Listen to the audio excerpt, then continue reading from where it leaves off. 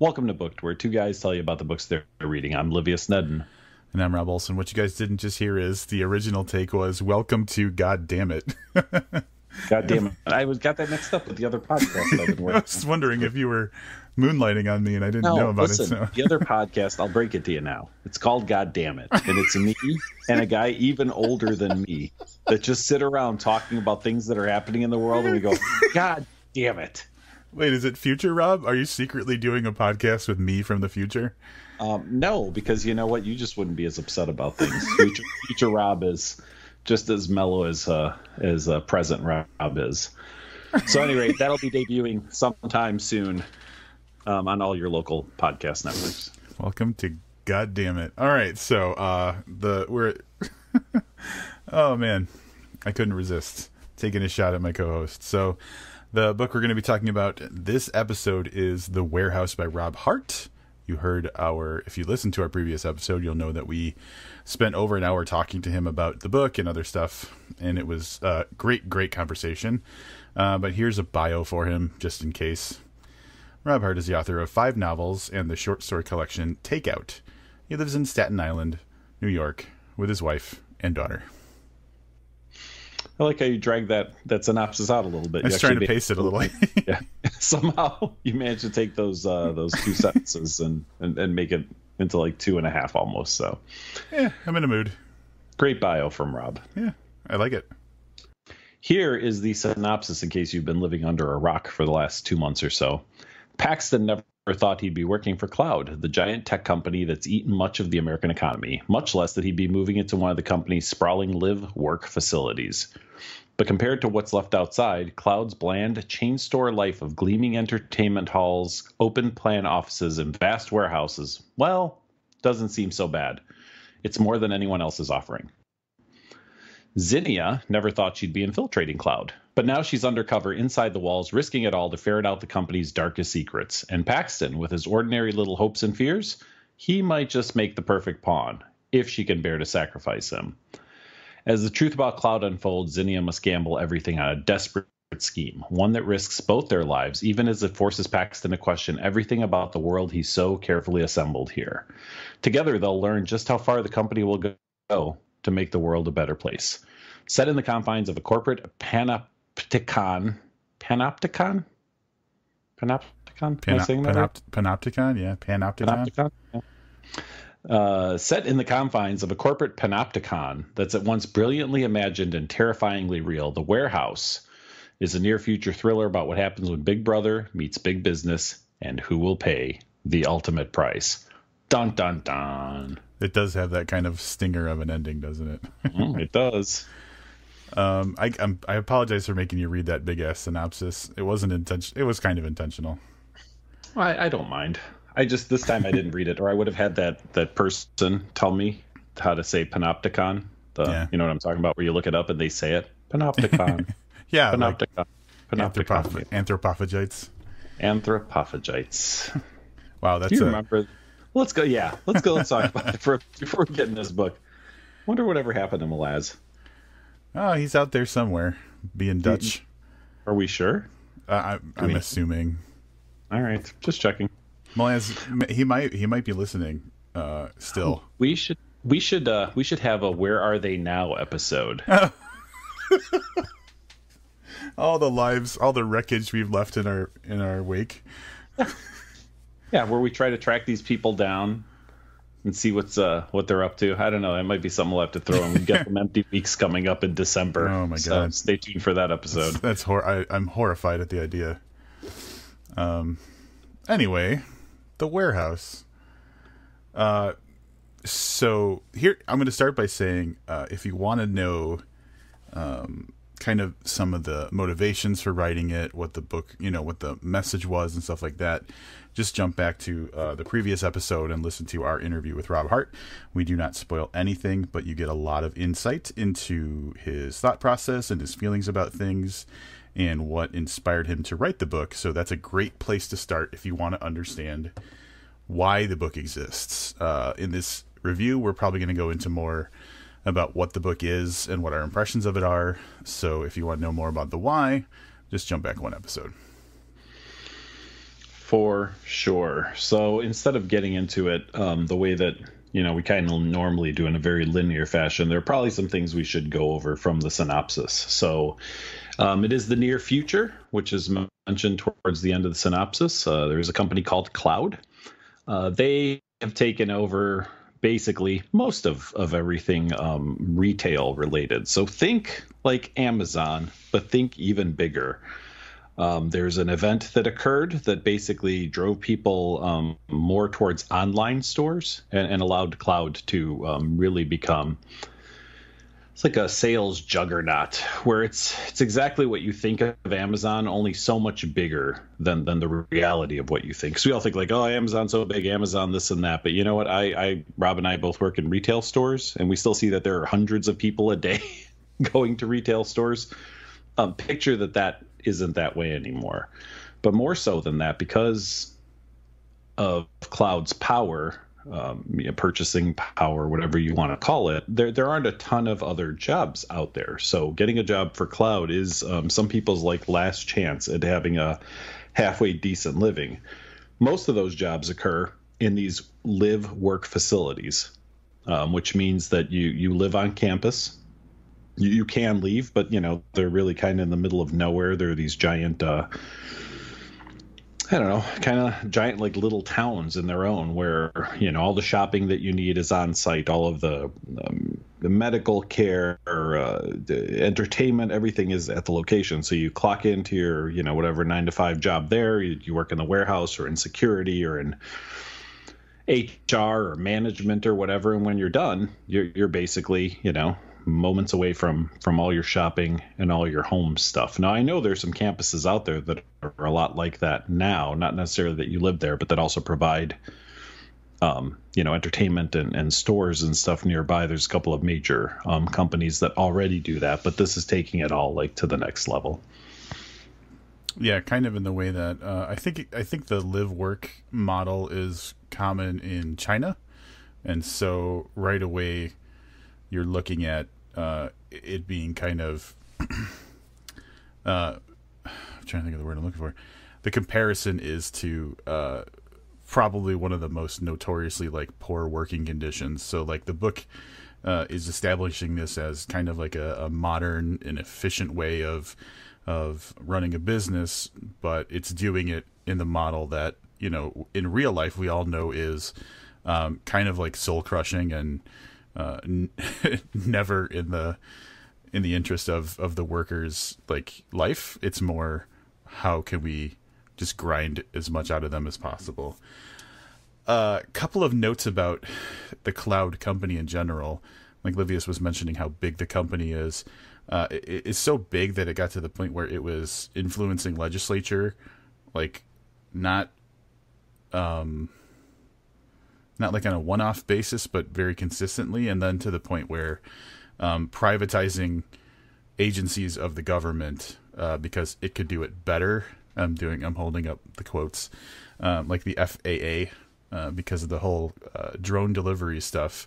They were influencing the FAA regulations so much that they just made an agreement with the government to privatize the FAA and run it, basically. So like this company has an unprecedented level of influence over not just the economy, but like the entire like structure of government and law.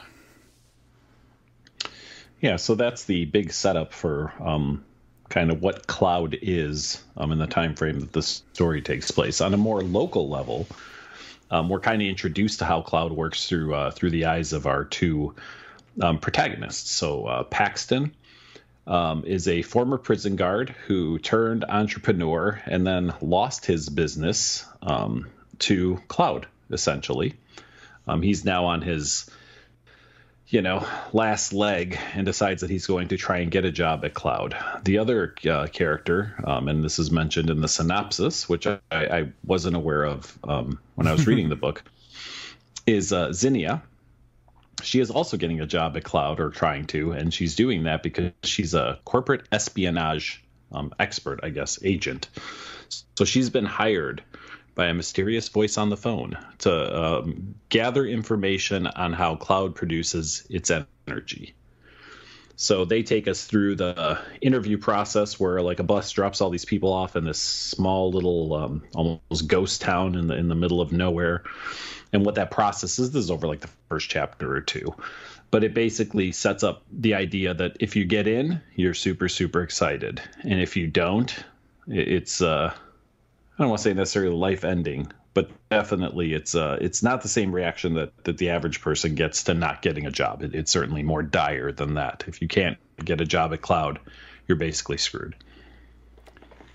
So just a note about the structure of the book. It is written from like a third person omniscient perspective. So we do see the different perspectives of the main characters, like Paxton and Zinnia.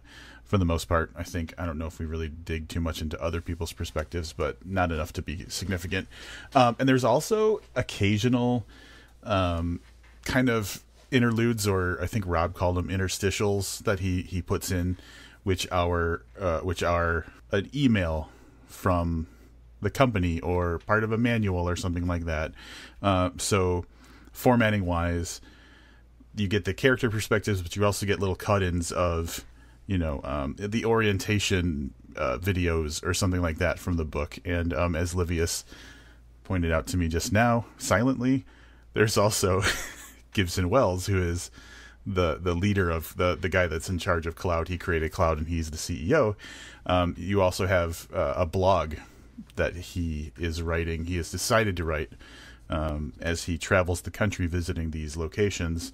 And so there's his blog is kind of spread throughout the book as well. So when you're not seeing the book from the perspective of Paxton or Zinnia, you're getting these blog posts from Gibson Wells, or you're getting little videos, brochures, how-to guides and stuff like that are like the very corporate talky kind of official stuff, which is, I thought, was a nice way to break up the drama of the regular story, but also to provide context for like the perspective of Cloud, which I think me and Livius are going to agree, essentially is its own character in the book as well. So it definitely provides you with a way of seeing what the overall goal of Cloud is as a company, which I thought it broke things up nicely.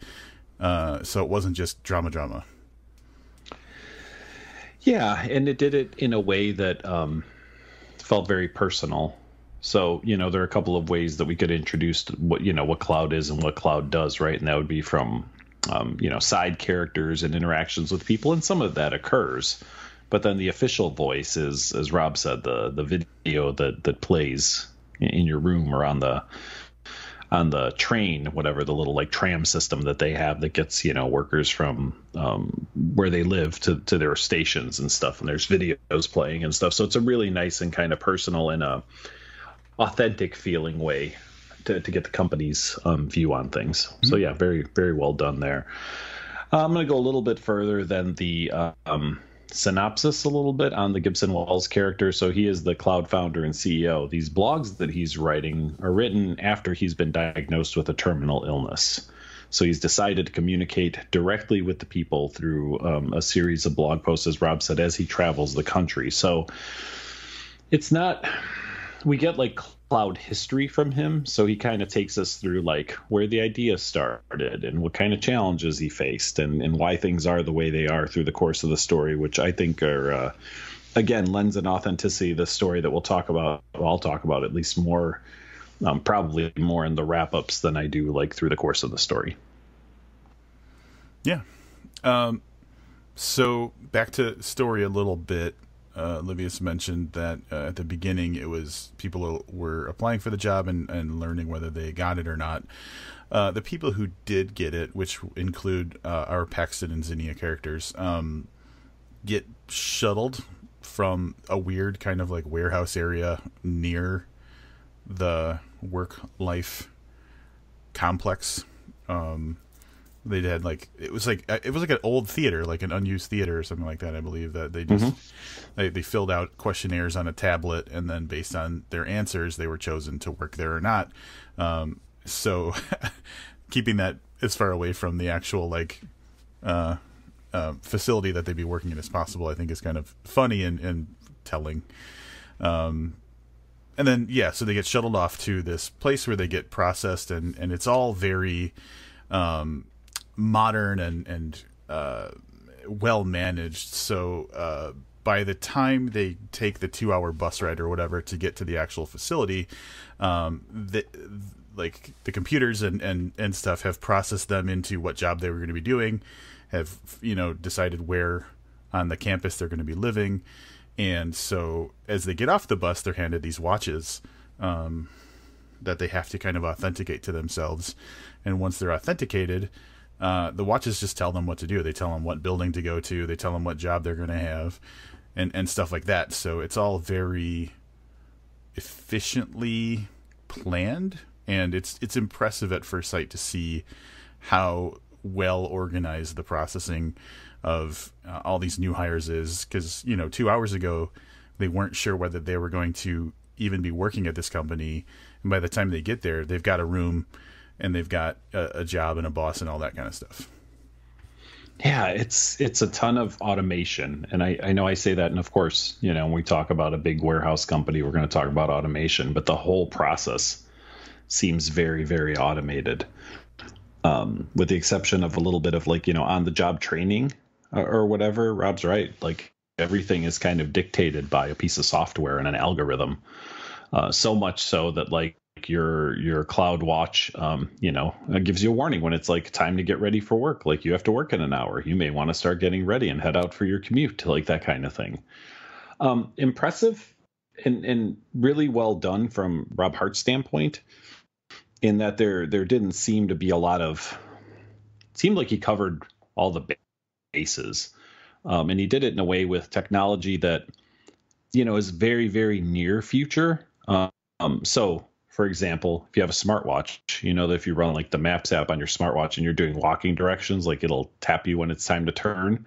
The technology they used exists today, just maybe not quite at the level that it's used in the book. So none of it is really hard to imagine. I know some of this is getting classified. I was looking at the Amazon listing, and it's ranking somewhere in the hard sci-fi, and it's definitely not hard sci-fi. It's 2 years from now sci-fi, if that makes sense.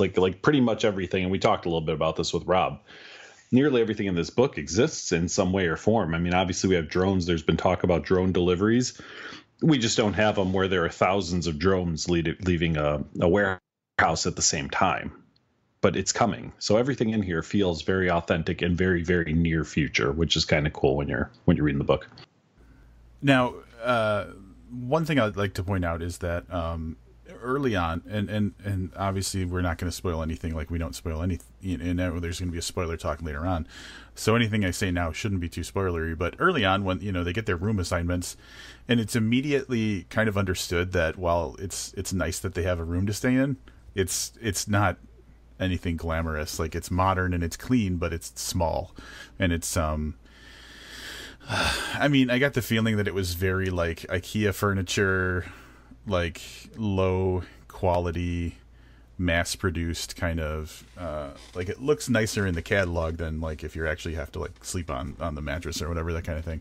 So very much felt like a low quality small room, B not a ton of personality to it. So and here's this exemplifies one of the things I think Rob did very well.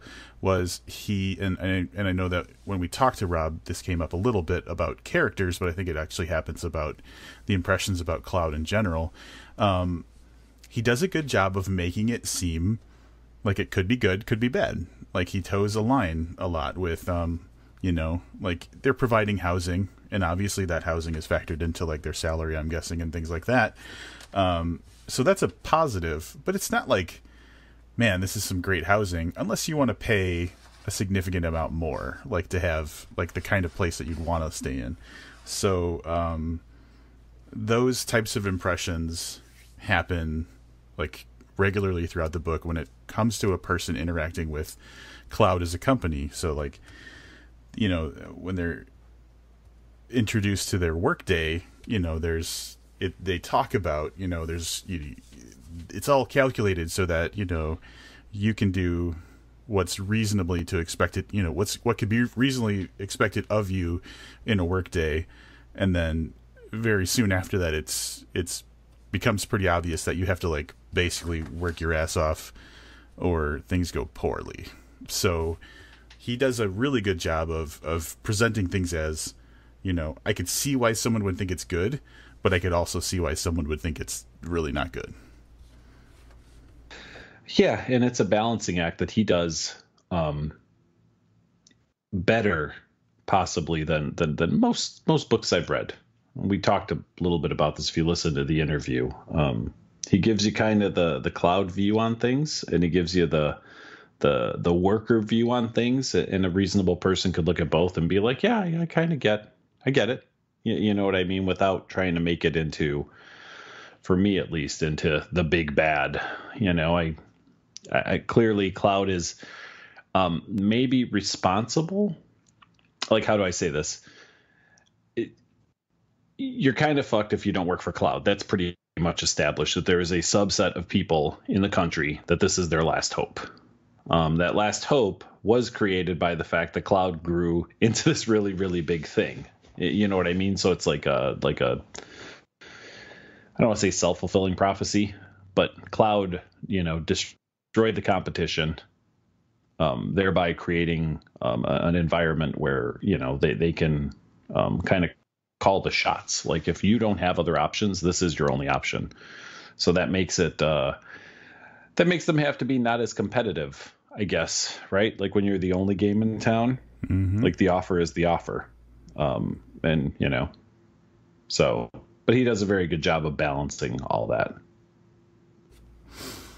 Yeah, and I guess we should probably talk about the characters a little bit, because it's so fascinating to talk about the impact of Cloud. But so you've got Paxton and Zinnia, who are like the kind of main two. Paxton is Olivia's already kind of explained his story, and you can tell he's bitter that like this company took everything away from him by basically crushing his small company.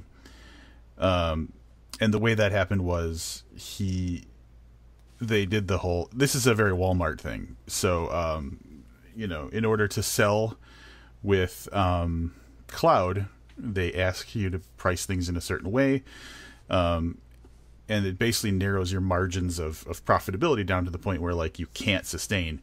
But if you don't sell with Cloud, you basically can't sustain either. So, the choice is made. Do I sell through Cloud and make, and work at a work at a loss, or do I just say screw you to them and then get run out of business altogether? And that's kind of how he ended up where he is, trying to get a job at Cloud because it was really his only option, but also super bitter. And I got the feeling, and I don't remember how overt this was, that he was joining to have an opportunity to stick it to the man in some way. Like he fostered some sort of feeling inside of him that like, if I get this job, maybe I can, give Gibson Wells the middle finger at some point.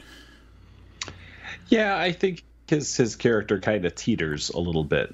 So I definitely think there are parts where that was kind of his feeling. But on the other hand, like, he just wanted to do the job that he had really well. So maybe we talk a little bit about his job, right? Because of his former prison guard experience, he's slotted into the one job he doesn't want, which is security. So Cloud has its own, for lack of a better term, police force that's run by an actual sheriff, like a badged sheriff, as the supervisor. But basically, they have security, and security is responsible for the things that policemen would be in a regular town, right? So if there's a theft, they have to find who's stealing and interrogate, and then the arrest would be made, by the actual police. Altercations, that type of thing. But the thing that Paxton is tasked with, really up front, is there's a drug problem at Cloud. There's a new drug that a lot of people are using, and what they're concerned about is how the drug is getting into a super secure facility. So that's one of the things that he's tasked with. And regardless of his feelings about Cloud, he definitely wants to do his job well. So he takes it very, very seriously, which again makes him an interesting character in the fact that he's kind of two mindsets. He kind of hates Cloud, but when he's given a job by them, he wants to do really well at his job. Fucking company, man. So on the, the other side, and I'm sure we're going to explore deeper both of these characters, but there's Zinnia, who is a spy, basically, and she infiltrates in order to get the information Livius mentioned before. She is assigned to be one of the warehouse runners, which are basically like, they get a order. They get told where to go, what shelf to go to take something, and what conveyor belt to put it on. So they're basically just drones, like not the kind of drones that are delivering stuff, but they are like drone people. And it's interesting too that like the way that the Cloud culture, the company culture is built, you're measured. Your quality of work is measured by whatever metrics your job entails, but you can see it live updating on your watch. So based on how quickly you take that thing from the shelf and put it on the conveyor belt, you got a rating between 1 and 5, and the lower you are, obviously, the worse things are for you. The higher you are, the better.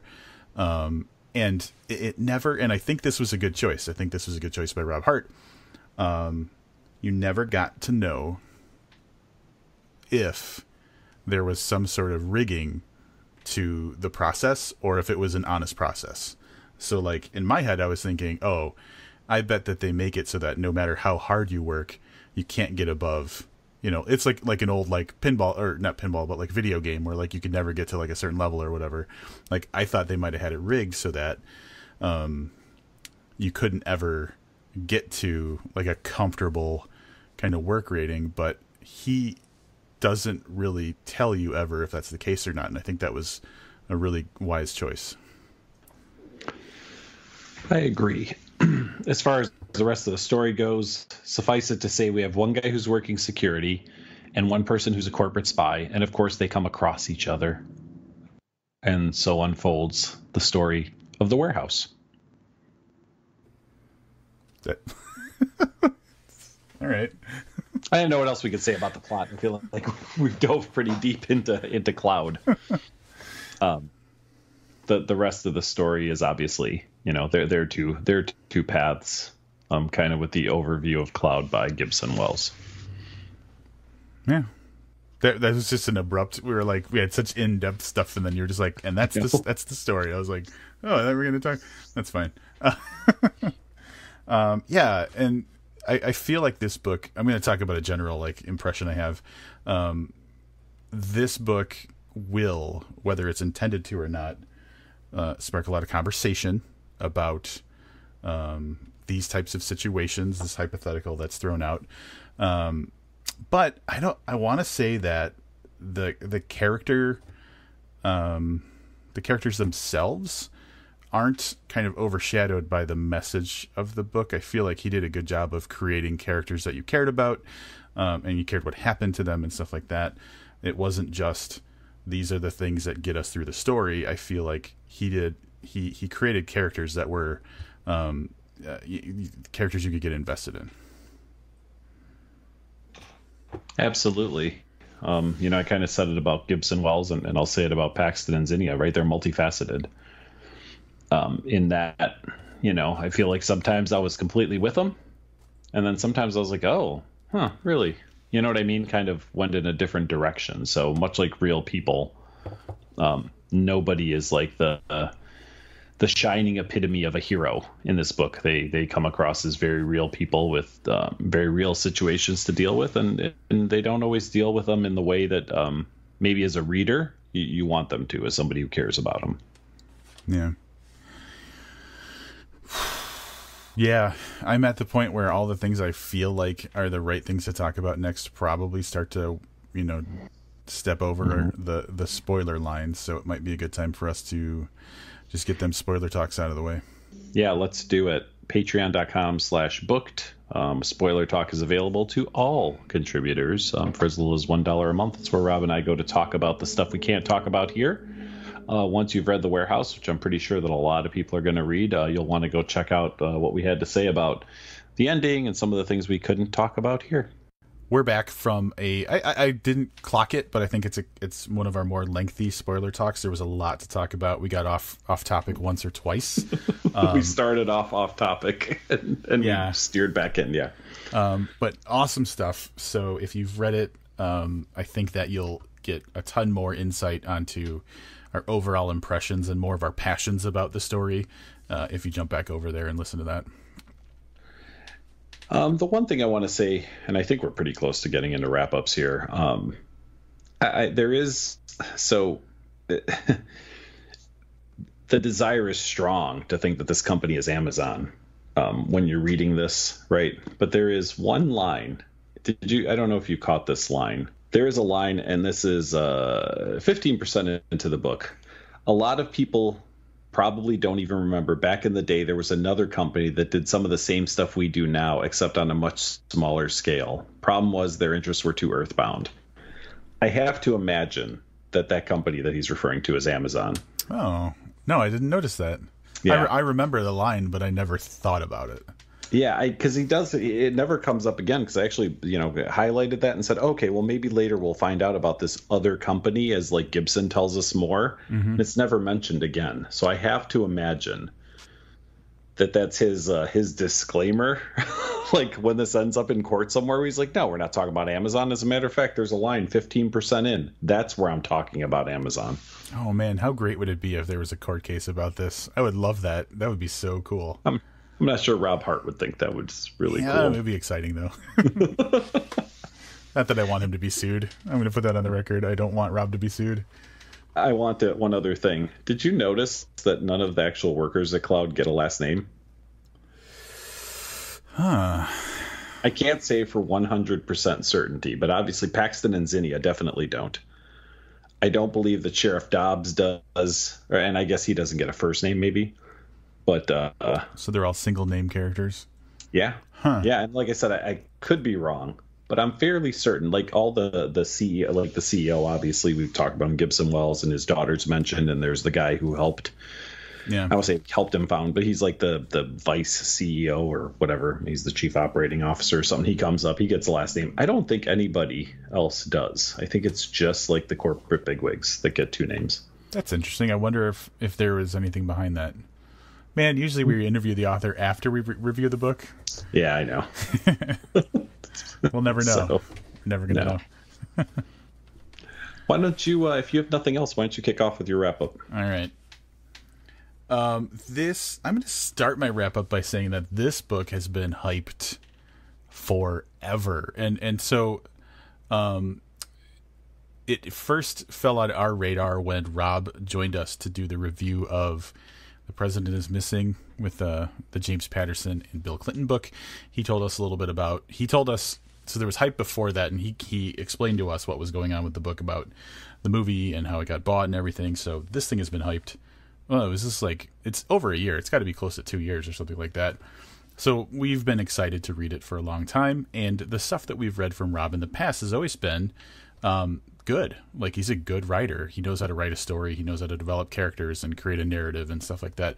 So I was expecting, like, some traditional Rob Hart stuff. But what we had read from him in the past was very much crime fiction. And so this is a departure from kind of the more like gritty, hard-nosed stuff. This is more, I don't even know what to say. Like, it's definitely more of a step towards straight literary, but even Rob acknowledges in our interview that there's like at least one tiny break into like speculative sci-fi at one point in the book. But like Livia says, this is all stuff that could happen today or next month or whatever, because it's near future stuff. So it's very grounded, and it's different than the Rob Hart stuff that we had read in the past. But I think it's amazing. I think he did a great job of, like we have talked about both in our normal review and significantly more in spoiler talk, keeping things kind of walking a line with the way that the story is progressing, not only with Cloud as a company, but also with the characters and their allegiances and their intentions and everything like that. he did a great job of not making someone too much of one thing, which made the characters more interesting because you wonder more, what is their motivation? Why did they do that? Why are they choosing XYZ? And so it made the story just generally very compelling. It made you want to read more to figure out what was going on. And it did something that I think is very important to a successful story, which is it made you make your own decisions about what was going on. And it pushed you into having an opinion about something, which is great because a lot of the book criticizes people not, doing enough to think for themselves, kind of. But this book really puts it in your corner. Like, here's what happened. It's up to you to decide how bad is this? How good is this? It just created a really unique reading experience. And I liked every bit of it. I think it was a great book. I think it's definitely the best stuff I've read from Rob Hart. And I think it's going to do a good job of creating a more constructive conversation, because what happens in the world right now is it's me versus you, and one of us is right, one of us is wrong. And this, I hope, creates a conversation where it's like, wow, there's a problem. What can be done about it? And that's not very common right now. So I hope that was Rob's intention. If it wasn't, it's a wonderful accident. Either way, I think the book is awesome. 5 stars. Really, through the course of this review and through spoiler talk, I've come to like 2 different ways to think about this book. So one is for sure the way that Rob said. So it's current, or what could become of current events in the near future. And, there's nobody listening who hasn't, heard about the impact that, a company like Amazon, which, clearly is the basis for cloud, could have, has currently and can and will have in the future if it remains unchecked. So it's a very timely piece that shows us one possible future for how things can go. The other way that I've really started looking at this story is through the writing, and Rob touched on this a little bit. So balance. There are no clear white knights in this book. There are no clear villains. It would have been super easy. I've never watched it, but is it Dr. Evil? Is that the guy from those weird Michael Myers movies? Yes. Yeah. Okay.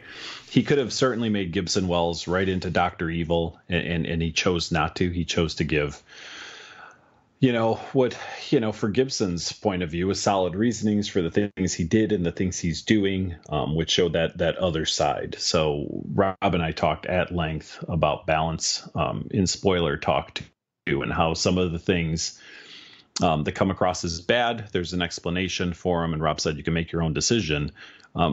I think, other authors would have taken a different approach to this. We would have had the clear cut white hats and the clear cut black hats. And although ultimately nobody is going to take Cloud, the company, as the hero in this book, as you could tell just from the spoiler free talk that we gave you here, it does give you another look, and maybe it creates conversation.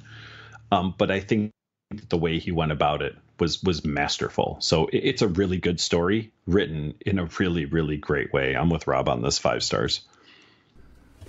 Yeah. So it's funny because when I was saying that, like, hopefully this creates like a conversation of like, there's a problem, what's the solution? I said that because literally we had that conversation in spoiler talk. And Livius, I don't know if the listeners can tell, but Livius kind of leans one way politically, and I kind of lean a different way. And usually we just fight about stuff. And I feel like we were more open to kind of just chatting, it was, so I feel like that's what the book did for us. And if that's what it does for other people, that would be a very positive thing, because at the end of the day, we all want very similar things. It's just we have different ideas about how to get there. So I would love for that to be the impact of the book. For sure. And we're going to find out shortly, because this book came out potentially today. If you're an early listener, came out in the UK about a week ago, from when you would be first hearing this. and it's out now in the U.S. So I think for various reasons, people should read this. One, obviously, is the stuff that we talked about, right? Like the impact of big corporations on our lives. But from the other thing, I think that it's a good book to read to really understand the mastery of walking the line. And I think that this book is going to come up in conversations that I have, I'm sure, in the future when we read a book where somebody drops the ball on walking the line. Yeah. Yeah. And I just wonder how much of it was intentional, that he just created the atmosphere that he did. It had to be a focus. Listen, I like Rob Hart a lot, but if you listen to our interview, I'm thinking he had to work kind of hard at it. Yeah. No, then that's good. There's no middle ground on where he's at. Do you get what I'm saying? Like, if you and I were to come up with this book, we again, we're nowhere near as talented as Rob Hart, but I'm saying having two opinions that can vary a little bit around capitalism or whatever could deliver us to where I go, hold on, man, we have to explain why this guy did that. You know what I mean? And you're saying, well, you know what, he's abusing these people this way. Collectively, maybe we could come up with something a little balanced. If he did it, I'm thinking he had to really work at it. Yeah. Well, and that's a testament to, like, obviously there's a very personal motivation to why he wrote the story, but once he was in the story, it's obvious that he was more focused on telling the best story than he was telling his agenda. Yep.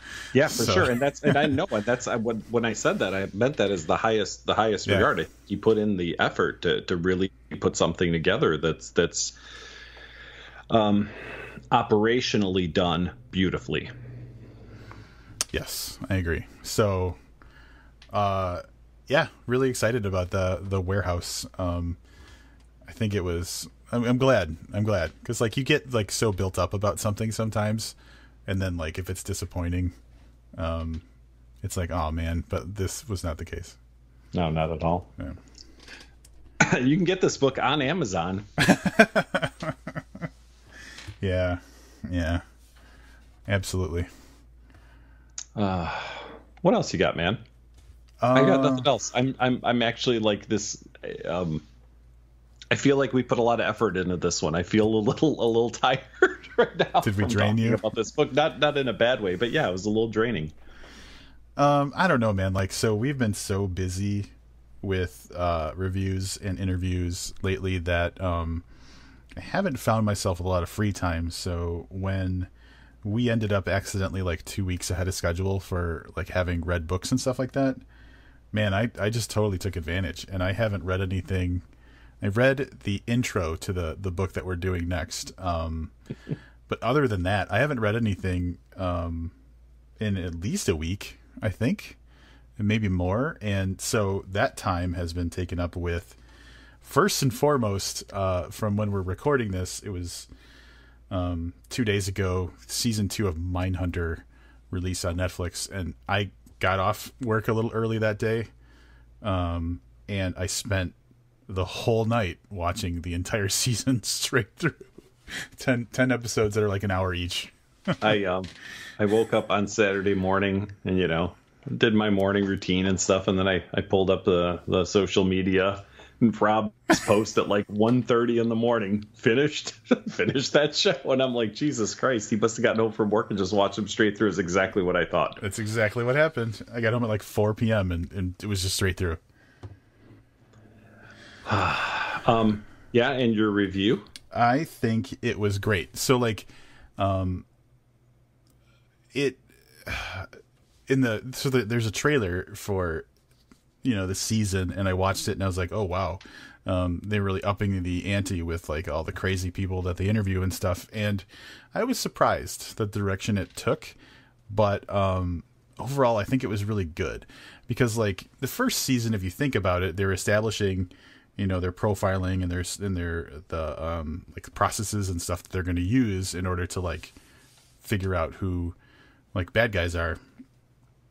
And they could have just been like, all right, now we're just going to be nailing bad guys. And like, you know what I'm saying? Like just with the flip of a switch, everything works. And I think the nice thing about this season, without getting too into spoiling what happens, is like, you get to see the frustrations of, well, now we have a method and we're applying it, and we expect it to work, but like, you know, when something doesn't work, like that can be really frustrating and stuff. So you get to see some of that, and I thought that was really cool. I'll get to it because I liked season 1 well enough. Yeah. But some other things have popped up, like Glow season 3. Oh man, I didn't even watch season 2 yet. Yeah, Glow season 3 dropped, I believe, Friday also. I watched Dairy Girls season 2. That might be of interest to maybe Thomas Joyce. I don't know if anybody else listening would even know what I'm talking about, but Dairy Girls season 2 hit Netflix, and I watched all that yesterday. I've never even heard of it. It's about teenage girls in Ireland in the 90s. All right. I mean, if you like it. Yeah, it's like 8 20-minute episodes. It's like watching one movie essentially, but it's Gotcha. a sitcom, and it's actually it's more funny than it has any right to be in parts. The stuff you watch is so interesting. I'm very like predictable and mainstream, and you just find these things, and I'm like, how does it happen? Yep. Yeah. Watched the first season of Killing Eve as well after being pressured nonstop by multiple people, and I really like it. It's all good stuff. I think everything we talked about. So. Friend of the podcast called Killing Eve the lesbian Hannibal, and my response was, "You're the lesbian Hannibal." She thought it was a big compliment. I don't know that I'd say that, but I will say that Villanelle character is one of my favorite antagonist characters. Sure. Just goes up there on the list with like Alice from Luther, and like Al Swearingen from oh yeah. Yeah, you know, goddamn, I can't think what it's called. Deadwood? You know what I'm talking about. Deadwood, yeah. Like, there are just some characters, they're just iconic, and they're iconic, you know, bad guys, you know, for lack of a better term, and the Villanelle character is definitely up there for me. What do you think about, would you lump Moriarty from the Sherlock series in there? Or is he too, like, stylistic? Yeah, I think that's the problem, is that he's not, how do I say this? The rest of them, I feel, are like kind of quirky, almost accidentally. Mm-hmm. But yeah, I think, although I really like him as a character, yeah, I think that might have been a little forced. Leans really hard on the being. I mean, I liked him as a character. I love that series. I just don't know that he jumps to mind when I think of like really wonderful, relatable villains. Yeah, it's the relatability that's the problem. So what's on the horizon for the podcast? Oh, this one is so good. So I want to. This is not a judgment on the next book we're going to review, but I want you and listeners to understand where I'm coming from. You just heard our review of The Warehouse. It's a big book to read. Not big like high page count, but you know, I mean, it's a big theme book to read. Immediately after reading that, I took the opportunity to read The Angel's Game by Carlos Ruiz Zafón. I know I mentioned it, I think, in the last podcast. But it is the follow-up to The Shadow of the Wind, which Rob tried to get me to read for years, and I did recently and absolutely fell in love with it. It's one of my all-time favorite books. So I read the follow-up to that. Beautifully written, great story, terrific.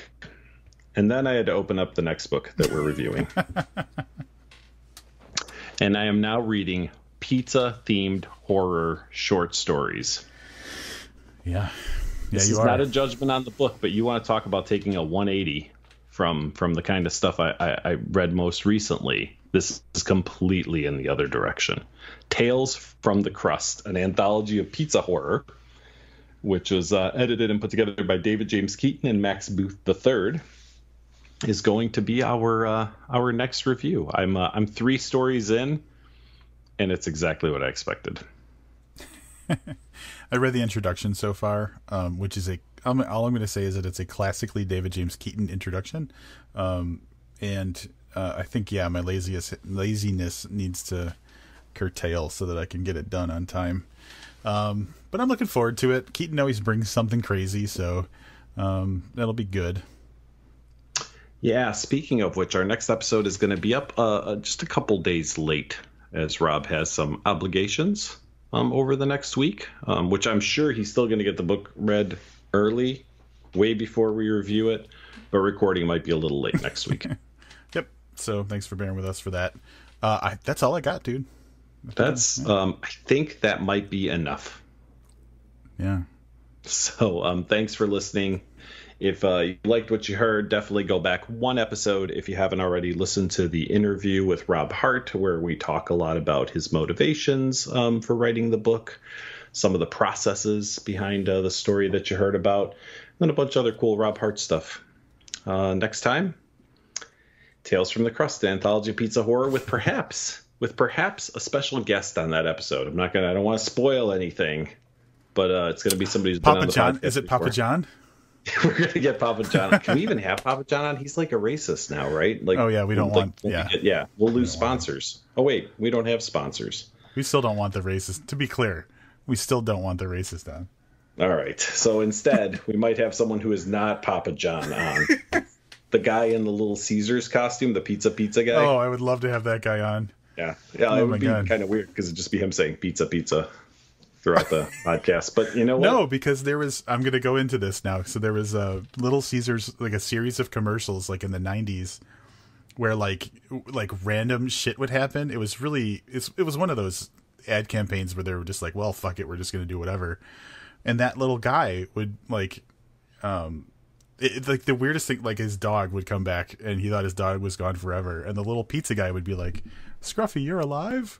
Like things like that out of nowhere. It was so strange. It's a little weird. Or like there was one where he's like, I have a brother. Just random like surprising elements. Like he thought he lost his wallet and he found it. He's like, my wallet. So yeah.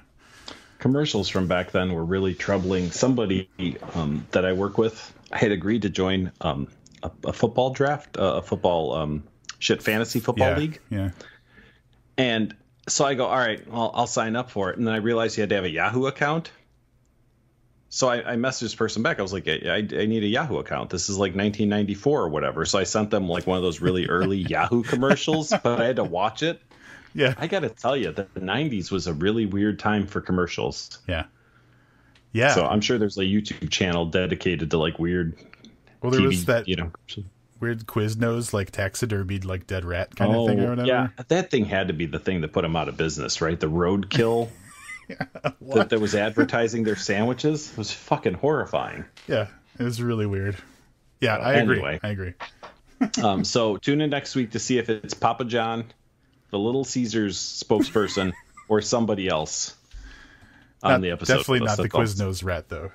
No, because that thing was run over by a car. Yeah, exactly. Until then, I'm Livius Nedden. And I'm Rob Olson. Keep reading. Pizza. Yeah, dude, those are the weirdest fucking commercials.